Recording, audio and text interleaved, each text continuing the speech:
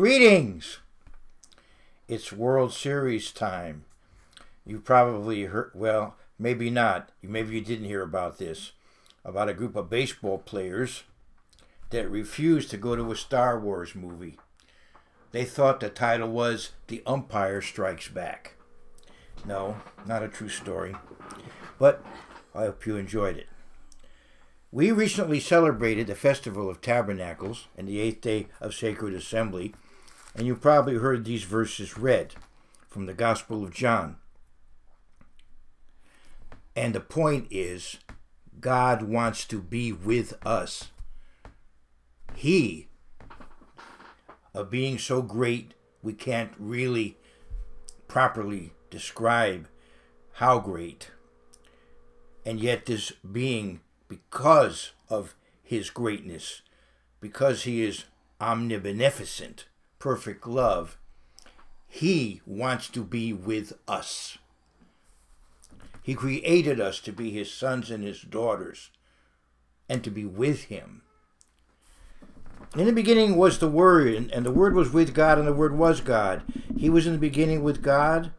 All things were made through him, and without him nothing was made that was made. Verse 14, and the Word became flesh and tabernacled among us, dwelt among us, and we beheld his glory, the glory as of the only begotten of the Father, full of grace and truth. As we know, God is described that way in the book of Exodus. God wants to be with us, and in the beginning, he actually was visible to Adam and Eve, evidently as a man, of course, I would imagine in some special way, a divine being, but yet man-like. He created Adam and Eve, and they interacted with him. And in in Genesis 3 and verse 8, okay, Genesis 3:8, and they heard the sound of the eternal God walking in the garden in the cool of the day. Our ancestors hid from God. So initially it was human beings who had rebelled against God in a very dramatic way and then hid from him. And they heard the sound of the Lord God walking in the garden in the cool of the day, and Adam and his wife hid themselves from the presence of the Lord God among the trees of the garden. Yahweh, the eternal, Adonai Hashem, the Lord God, Adonai Elohim. They hid from God, but God wants to be with us. However, once we made the decision to hide from God, God, generally speaking, is invisible. We don't see him, and yet his hand is directing human events. As John writes in the 3rd chapter of his gospel, Jesus Christ talking about being born again spiritually, and he says that the impact is like the impact of the wind. You don't see it, but yet you see the impact of it. And so you don't literally see God, but you see him in nature, and you see him working through history. And hopefully you see him working in your life. And yet he has, at this time in history, is invisible. I want to go to Isaiah 45 and verse 15. Isaiah 45 and verse 15. Truly, you are God who hide yourself. O God of Israel, the Savior. So God is our Savior. He is the God of Israel. He cares about human beings. He took one nation to be a model nation, and ultimately the other peoples will become a spiritual Israel and will have a converted humankind ultimately. But at this time in history, he is a God who voluntarily is behind the scenes. So we see the impact of God without directly seeing God. But ultimately, God will be directly interacting with us, and we will see, for example, the returning Jesus Christ. The Word of God will return as a spirit being, but also as the resurrected a man, Jesus Christ, and he will return and be king over all the world. And then ultimately there'll be a complete union of spirit beings, sons and daughters of God, with God the Father, as we will see, as you know, and I will quote again later on. Let's take a look then at see how God through history, although he generally is not seen, occasionally does come and interact very directly with human beings. We know that he wrestled with Jacob, for example. I don't have time to go into that episode today. We know he appeared to Joshua before the conquest of the land. And so God does appear at times as his own spokesperson, as the Word of God, as a messenger, malach, as the messenger of God who is uncreated, the uncreated angel, the Word of God manifested as a man-like angelic being communicating with us. That is to say, the pre-incarnate Jesus Christ. There's a lot of heavy theology there. Where do we find this first? We find it with a woman who is a Gentile, who is a servant, a woman of Egypt. She is the first to have this experience of actually God interacting with her, the pre-incarnate Jesus Christ, at least directly in the Bible. Now, Abraham, of course, has God interacting with him. We don't exactly know how. We know God spoke to Abraham. Abraham is the father of all those who believe. But as far as an actual clear manifestation expressed in Scripture, we see it in Genesis 16. Hagar is being treated harshly by Sarai, and of course she brought it on herself, but then she flees. But then here we see in verse 7, now the angel of the Lord, now this is capitalized in my English translation because this is God as his own communicator. This is the Logos. This is the pre-incarnate Jesus Christ. Now the angel of the Eternal found her by a spring of water in the wilderness, by the spring by the spring on the way to Shur. And he said, Hagar, Sarai's maid, where have you come from and where are you going? She said, I am fleeing from the presence of my mistress Sarai. The angel of the Eternal said to her, return to your mistress and submit yourself under her hand. Then the angel of the Eternal said to her, I will multiply your descendants exceedingly, so that they shall not be counted for multitude. She is the mother of Ishmael, the father of the Arab peoples. And more prophecies are said about, well, I'll read them because there's a play on words here. Ishmael, God hears, God will hear, Ishmael. And the angel of the Eternal said to her, behold, you are with child, and you shall bear a son, and you shall call his name Ishmael, because the Eternal has heard your affliction. He shall be a wild man, his hand shall be against every man, and every man's hand against him, and he shall dwell in the presence of all his brethren. So it seems to indicate that he would be around the Israelites, and yet, a distinct people. And evidently, I could be understanding this because the Arab peoples, although they have a common ancestor, they seem to be over history divided into groups and battling one another often in their history. But notice how her reaction to this. Now, I could say a lot more about Ishmael. I want to say a little more today about Ishmael because this is a prophecy that has historic implications, obviously. Abraham had Isaac and Ishmael was the firstborn, but not through Sarah. And the covenant went through Sarah. It went to Isaac. But Ishmael was going to be a great people, as I read. Then she called the name of the Eternal who spoke to her. So she called Yahweh by a name, by another name. And this name was, you are the God who sees. Oh, for she said, have I also here seen him who sees me? So she knew she was looking at God in the form of this angel. And so she called the name of the place. Therefore, the well was called Be'er Lachai Roi, the well of him who is alive and sees me. Maybe that's what I hope that's what my margin is going to say.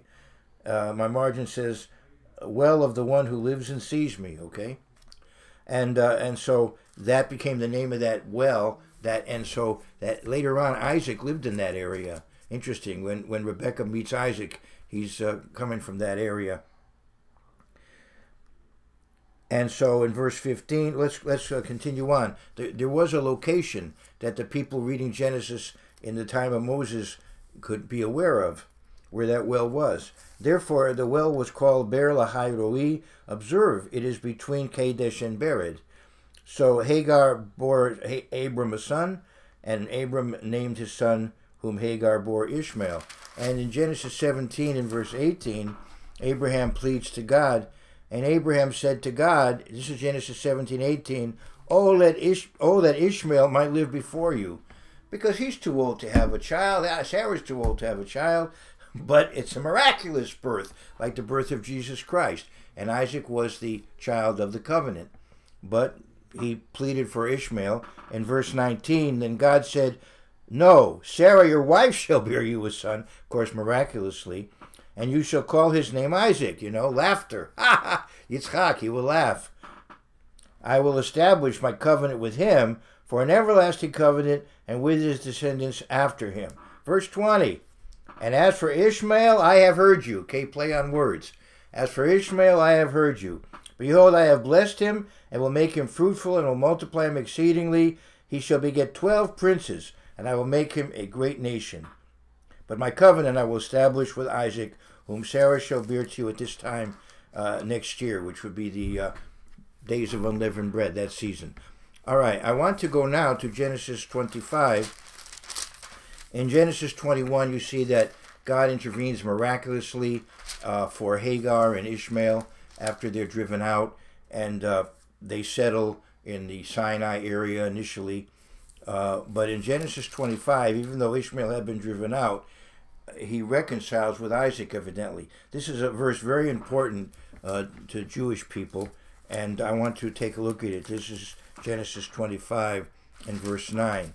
That when Abraham dies, Isaac and Ishmael come together to bury him.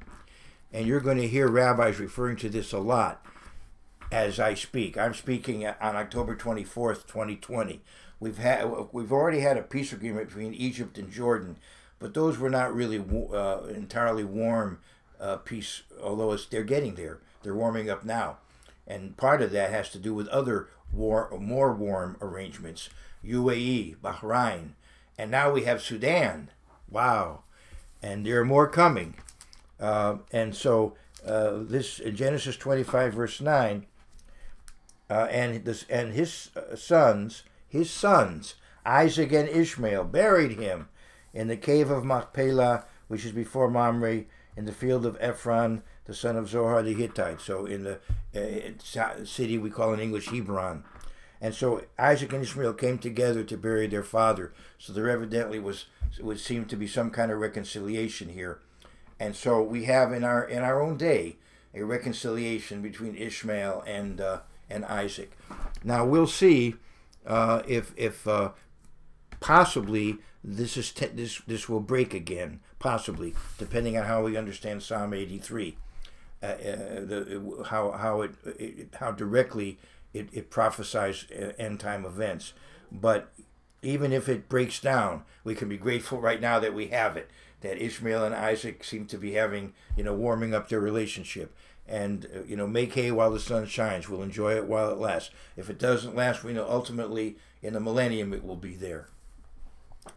So this is all based upon, of course, as I said, this appearance of God as the angel of the Lord to Hagar. And it all ties in. And so you see God's desire to be with us, as we see in Psalm 113. It says in verse 5, who is like the eternal our God, who dwells on high, who humbles himself to behold the things that are in the heavens and in the earth. So he created angelic beings. He created a heavenly realm, and then he created a physical universe, and he created people, and he deals with people. It's amazing. He has, as I said, he's wrestled with Jacob. He appeared to Joshua, and so on. He spoke face to face with Moses. We read about that in Numbers 12, for example. And then finally, the climax of it, at least from up to this point, is that God becomes a fertilized egg in the womb of Mary, as I read in John. The Logos became flesh and dwelt among us. And he was very likely born at the Festival of Tabernacles and circumcised on the 8th day of Sacred Assembly. I want to go to Matthew and read about that, because that would be more of a seasonal reading, because it likely happened at the time of the Festival of Tabernacles. So I want to go to verse 18 of Matthew 1. Now the birth of Jesus Christ was as follows. After his mother Mary was betrothed to Joseph, before they came together, she was found with child of the Holy Spirit. Then Joseph, her husband, being a just man, and not wanting to make her a public example, was minded to put her away secretly. But while he thought about these things, behold, an angel of the Lord appeared to him in a dream, saying, Joseph, son of David, do not be afraid to take to you Mary your wife, for that which is conceived in her is of the Holy Spirit. Now, very likely that happened, that conception, around the time of Hanukkah, if he was born at the time of the Festival of Tabernacles. And she will bring forth a son, and you shall call his name Jesus, because this is a play. It's not, the Greek obviously isn't a play on words. You have to go back to Yeshua, short for Yehoshua, the eternal is salvation. For he will save his people from their sins. So all this was done that it might be fulfilled, which was spoken by the Eternal through the prophet, saying, and here is a prophecy that in the Greek-speaking world, among the Jews in the Greek-speaking world, it became a tradition that there would be miraculous birth. Just as the birth of Isaac was miraculous, there would be miraculous birth of the Messiah, that a virgin would conceive. This is the way the Greek-speaking Jews understood it, the huge community that was in Alexandria. Behold, a virgin shall be with child, and shall bear a son, and shall call his name Emmanuel, God with us. This is what I'm saying. God wants to be with us, Emmanuel. And if you look at the prophecies in Isaiah and go through 7 and 8, you'll see that play on words there, Emmanuel. You'll see that come out if you look at the Hebrew text there in Isaiah. Anyway, behold, the virgin shall... there's so much I would like to say, but I'm going to try to control myself. Behold, the virgin shall be with child and bear a son, and shall call his name Emmanuel, which is translated God with us. So that is a title of the Messiah. So he's more than an anointed one. He's our Savior. Only God could be our Savior. I read about it earlier in Isaiah. God is our Savior. So God became the descendant of David. So he is both human and divine now, Jesus Christ. Then Joseph, being aroused from sleep, did as the angel of the Lord commanded him, and took him his wife, and did not know her till she had brought forth her firstborn son, and he called his name Jesus. There's a lot more I could say about that verse, but I'll leave it for another time. I want to go to Luke. Here is another account of the birth of Christ, which, as I said, was very likely took place during the Festival of Tabernacles. So I go to Luke, and here we see again the importance of the Davidic ancestry. Of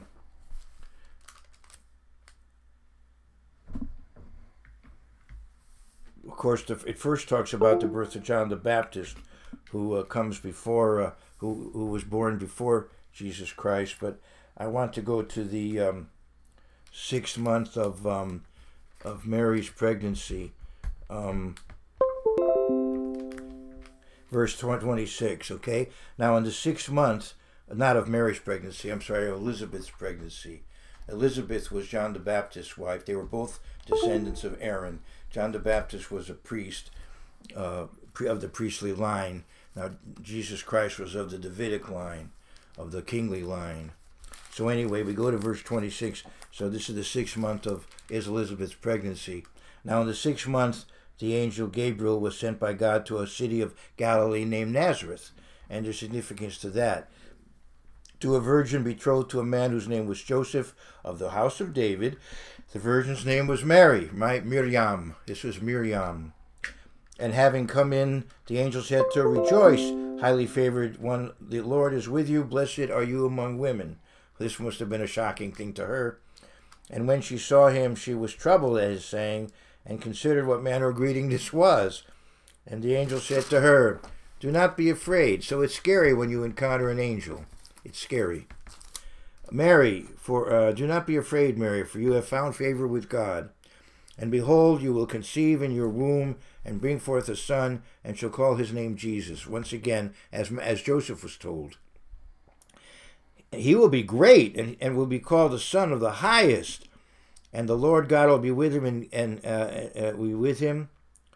will give him the throne of his father David. And he will reign over the house of Jacob forever, and of his kingdom there will be no end." Then Mary said to the angel, "How can this be, since I do not know a man?" Miraculous birth. And just like Abraham was wondering, how are we going to have a child? Sarah was wondering. And the angel answered and said to her, "The Holy Spirit will come upon you, and the power of the highest will overshadow you." So when we see the power, when we experience the power of God, we are experiencing God, the Holy Spirit. "The Holy Spirit will come upon you, and the power of the highest will overshadow you. Therefore also that Holy One who is to be born will be called the Son of God. Now indeed Elizabeth, your relative, has also conceived a son in her old age." So that was also a miraculous birth. "And this is now the 6th month for her who was called barren. For with God nothing will be impossible." Then Mary said, "Behold, the maidservant of the Lord, let it be to me according to your word." And the angel departed from her. I don't know how much more I should cover of this, but she goes to visit Elizabeth. Elizabeth can see that just as she has a special child in her womb, so does her cousin Mary, even more so. And she talks about that. Then Mary gives this great prayer, which is similar to the prayer of Hannah in the Old Testament. And then in verse 56, and Mary remained with her about 3 months and returned to her house. Now we want to go to the actual birth of Christ. I've covered a little bit of the background. As I said, very likely Mary became pregnant during the Feast of Dedication, Hanukkah, and then bore the child at the Feast of Tabernacles time, Sukkot. Anyway, and it came to pass, I'm in chapter 2 now, and it came to pass in those days that a decree went out from Caesar Augustus that all of the world should be registered. Now, it would seem reasonable that if you're going to have to make a pilgrimage to Jerusalem, you should register at that time. So very likely they came to keep the feast and also to register. Does that make sense? The census took place while Quirinius was governing Syria, so all went to be registered, everyone to his own city. And you know the city of David is Bethlehem, house of bread. Joseph also went up from Galilee. What do you mean went up from Galilee? Because you go up to Jerusalem, and that's the way it is. Now Jerusalem is higher than the area around it, but Galilee is a hilly area. But nevertheless, when you go to Jerusalem, you go up to Jerusalem. Just as when Jews today go to Israel, they're making aliyah, they're ascending. And that goes all the way back to the latter episode of Jacob. Sometime I could comment on that. I'll go on. I'm dropping hints here and there of areas you could study into. This census first took place while Quirinius was governing Syria, so all went to be registered, everyone to his own city. Joseph also went up from Galilee, out of the city of Nazareth, into Judea, to the city of David, which is called Bethlehem, because he was of the house and lineage of David, to be registered with Mary, his betrothed wife, who was with child. So it was, while they were there, the days were completed for her to be delivered. And she brought forth her firstborn son and wrapped him in swaddling clothes and laid him in a manger? What a humble beginning! This is the Son of God, and he's lying in a trough for animals? A very humble beginning. Well, wow, how did that happen? And laid him in a manger because there was no room for them in the inn. So it may very well be, you know, you had the combination of people registering, but it very well also could be because it was a festival season. A lot of people were there, and so there was no room. So she had to have the baby somewhere. Now they didn't stay in the manger when they had an opportunity, you know, in the barn, or they had an opportunity. They did go to a house later, as you'll read if you keep reading. Now there were in the same country shepherds living out in the fields, keeping watch over their flocks by night. And so it wouldn't seem to be a winter night. That wouldn't be a good time to have the flocks out. And behold, an angel of the Lord stood before them, and the glory of the Lord shone around them, and they were greatly afraid. Now Jesus Christ is the great shepherd, so it seems appropriate shepherds would be the ones to come see him. Then the angel said to them, "Do not be afraid, for behold, I bring you good tidings of great joy, which will be to all people." By the way, the Festival of Tabernacles is called by the Jews Zaman Simchatenu, the time of our joy. "For there is born to you this day in the city of David a Savior, who is Christ the Lord." A lot there. That's quite a passage. "And this will be the sign to you. You will find a babe wrapped in swaddling clothes lying in a manger." That's not typical. So that's quite a sign already. "And suddenly there was with the angel a multitude of the heavenly host, praising God and saying, 'Glory to God in the highest, and on earth peace, goodwill toward men.'" And that will be fulfilled with the second coming of Christ. "So it was when the angels had gone away from them into heaven, then that the shepherds said to one another, 'Let us now go to Bethlehem and see this thing that has come to pass, which the Lord has made known to us.'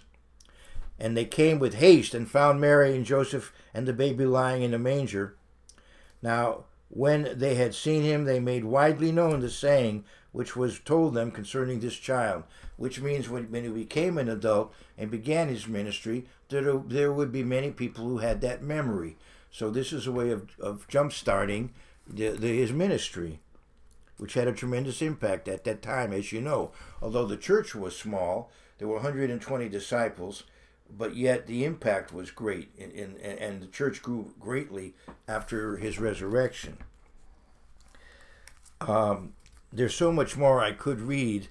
We read here about how when it was 40 days and the time to bring him to the temple, they did that, you know, and so they very likely didn't go back to Nazareth, but hung around there. Later on, of course, they had to flee and go to Egypt, then finally return to Nazareth after the death of Herod. But anyway, after 40 days, they take him to the temple, and this is why people who think that Jesus Christ was born on December 25th. In Mexico, there's a big festival on February 2nd. In America, it's Groundhog Day, but down there, it's a festival commemorating, in their minds, the dedication of Jesus Christ, the redemption of the firstborn, the Pidyon Haben, redemption of the firstborn. I, as a priest, when I was younger, when I was a teenager, had the opportunity to perform that ceremony for my cousin Alan. As a priest, I had the opportunity to receive $5 silver and redeem. We had a Pidyon Haben ceremony for my cousin Alan. Anyway, they had they did the various things you're supposed to do, in the temple, and they met a righteous man named Simeon, and they met Anna, who was of the tribe of Asher, and you can read about that. I'll just let you read about that as maybe a homework assignment. In verse 33, I'm in Luke 2:33, and Joseph and his mother marveled at those things which were spoken of him. I'll read a little bit more now about what Simeon says. Well, I'll read the rest of this passage.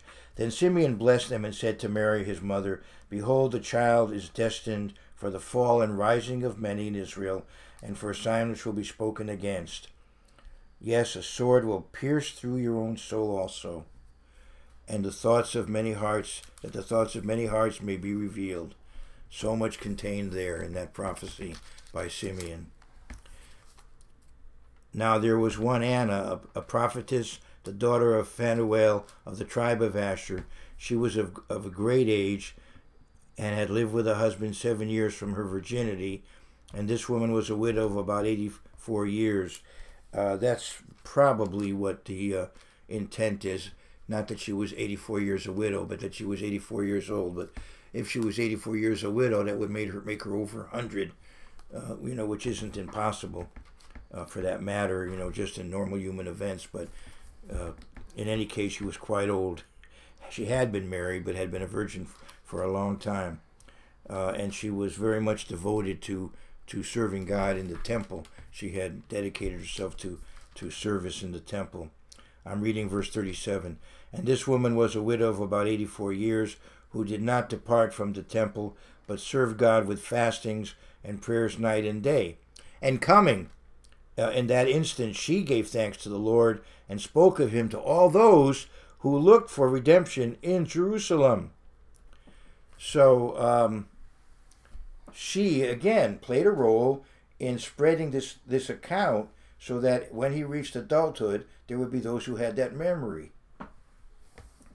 So when they had performed all things, now very likely this would have taken place at the end of this 8th month. I'm speaking in the 8th month. I'm speaking in the Roman month of October 2020. And we've already been through the festival season, and we're early in the 8th month. Probably late in the 8th month is when these events occurred. So when they had performed all these things according to the law of the Lord, they returned to Galilee, to their own city Nazareth, and there's prophetic implications there.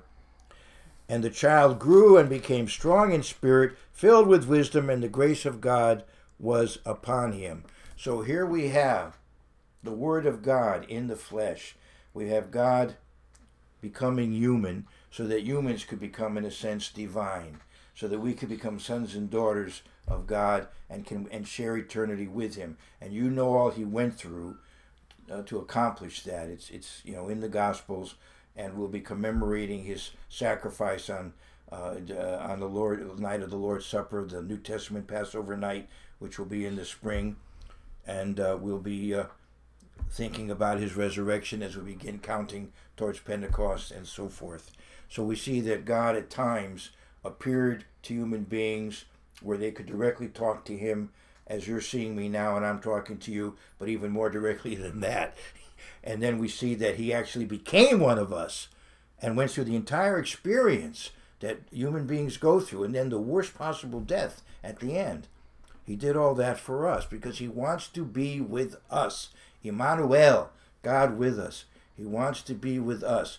And what happens at the end of history, in a way? Not the true end of history, but let's say the end of a certain phase of history. I can go to 1 Corinthians 15, and I'm going to go to, I hadn't planned to read this, but I'm inspired to read 1 Corinthians 15:24. Then comes the end, when he, Jesus Christ, delivers the kingdom to God the Father, when he puts an end to all rule and all authority and power. So we just have a complete change in history, and now we have the New Jerusalem, and we have the new heavens and new earth, and we have an intimate relationship with God such as we didn't even have in the millennium or even in the white throne judgment period, even greater beyond that. We come to Revelation 21 and verse 4, which no doubt you heard read during this recent festival season. Well, I hope you heard it read, put it that way. I hopefully you did. In Revelation 21 and verse 3, And I heard a loud voice from heaven saying, Behold, the tabernacle of God is with men, and he will dwell with them, and they shall be his people. God himself will be with them and be their God.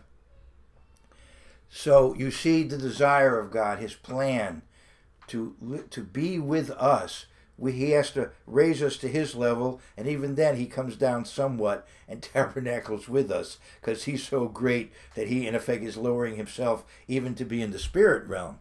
He's beyond even that, but he does want to be with us and to share eternity with us, and that we be immortal and live forever with one another and with him.